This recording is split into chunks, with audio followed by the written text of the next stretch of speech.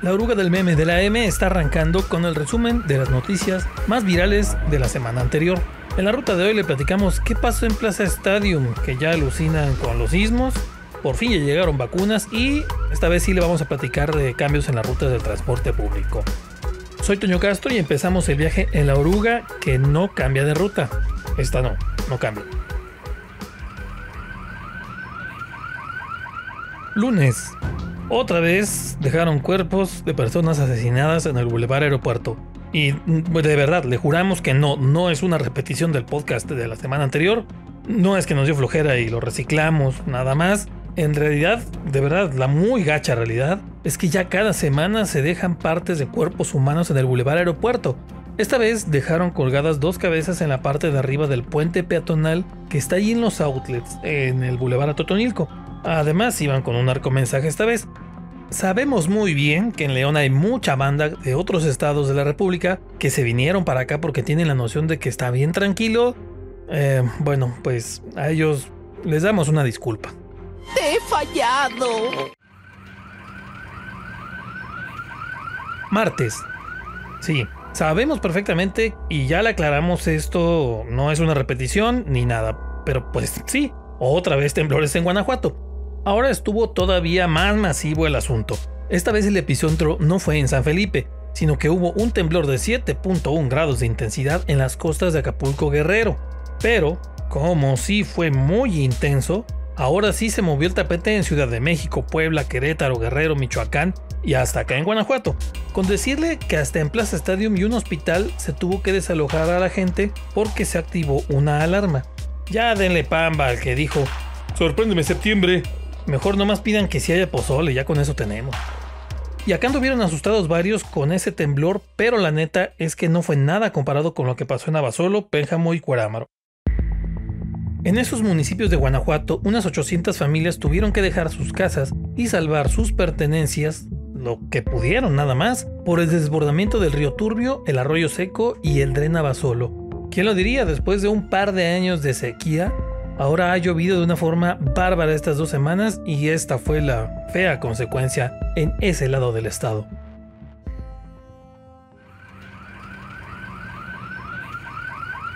Miércoles. Ahí vienen los cambios en las rutas de transporte público de León. Ahora le darán más por su dinero, sí, porque ahora en vez de esperar 40 minutos para una ruta, ahora va a tardar 1 hora. ¡No, por favor, Dios, no! Bueno, no es eso exactamente, aunque no dudamos que pueda pasar. Lo que sí es ya una cuestión que se anunció ese día fue el cambio en las rutas R13, la C1 y la C2, las mejor conocidas como circunvalación, y que hicieron los dolores de cabeza de miles de leoneses cada día. Pues ahora serán modificadas. Se llamarán X14C1 y la X14C2. Y harán conexión con las estaciones de transferencia de San Jerónimo y Timoteo Lozano.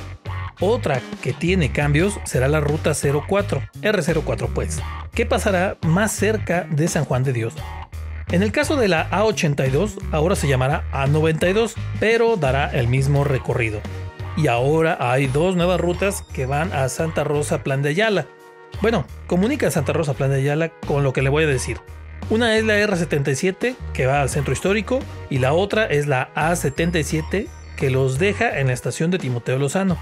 Entonces, abusados para que no anden perdiéndose en los camiones como si fueran whitexicans ustedes ahí nuevos en el camión. Jueves. Segunda semana del regreso a clases.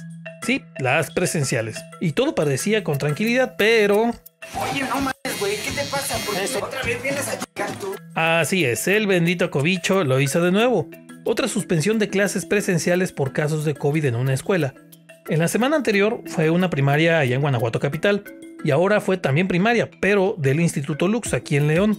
La institución avisó que se iban a cambiar las clases de toda la primaria al formato virtual por al menos 14 días. Pero solo uno de sus grupos, nada más por prevenir. La directora de nivel primaria fue quien emitió un comunicado avisando de esta medida y pues así fue como se supo todo el asunto.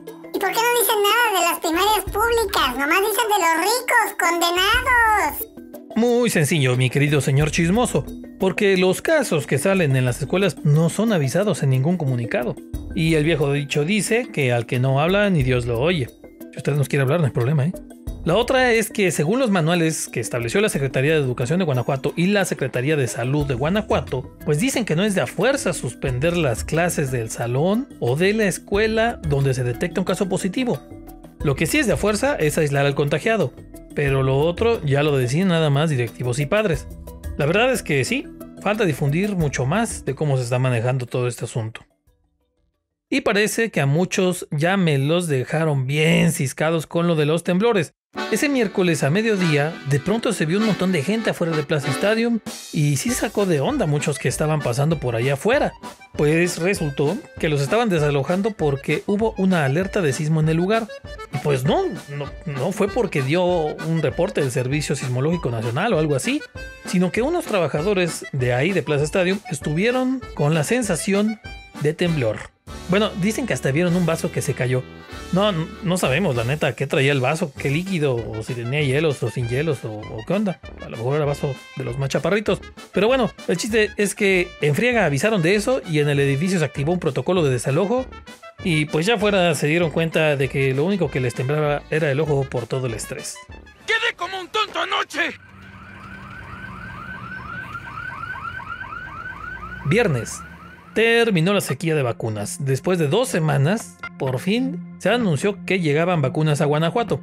El anuncio lo había hecho desde el jueves en la noche el secretario de Salud del estado, pero ya el viernes fue cuando se regó la noticia por todos lados. Además de que ese viernes ya se confirmó que las vacunas eran para los cuarentones, tanto de León como de Dolores, de Salamanca, de San Felipe, Abasolo, San Miguel de Allende, Pénjamo, Valle de Santiago y San Francisco del Rincón. Ojo, 40 a 49 años que tienen la primera vacuna de AstraZeneca, o también embarazadas y personas de otras edades mayores que hayan recibido su primera dosis junto con los cuarentones hace un par de meses. Va a ser toda esta semana y bueno, le recomendamos que se lleve su comprobante de la primera dosis, su credencial de lector o alguna identificación, y para que sea bien rápido imprima su expediente de vacunación. Ese está en la página mivacuna.salud.gov.mx. Entra a ese sitio, pone su CURP y ahí le aparece la opción para bajar ese expediente de vacunación. Y así va a ser más rápido. Y el viernes también nos actualizaron el corte de los contagios de COVID entre alumnos y maestros de las escuelas del estado. Y básicamente pues van 168 en total. Eso sí, aseguran que no hay brotes en las escuelas, o sea, que no se contagian ahí, sino que se contagian en otros lados, como en las pachangas de la familia, en el fin de semana y demás. Son 85 maestros y 83 alumnos los que han salido positivos a COVID. Y son algo así como el 0.2% de los maestros y alumnos que están en las clases presenciales. Y con eso nos piden las autoridades que no nos pongamos nerviosos, pero ¿la cuenta irá a quedar ahí? ¿A poco usted sí anda tranquilo? Algo anda mal. Sábado. Ese día anduvo moviéndose mucho en el WhatsApp, en Facebook, en Twitter, en Telegram, un cartel para convocar a una manifestación por la vida. Pero no era para protestar por el récord macabro de 40 asesinatos en 10 días aquí en León. No, hombre, ni tampoco para recordar a los muertos por el COVID o una cosa así.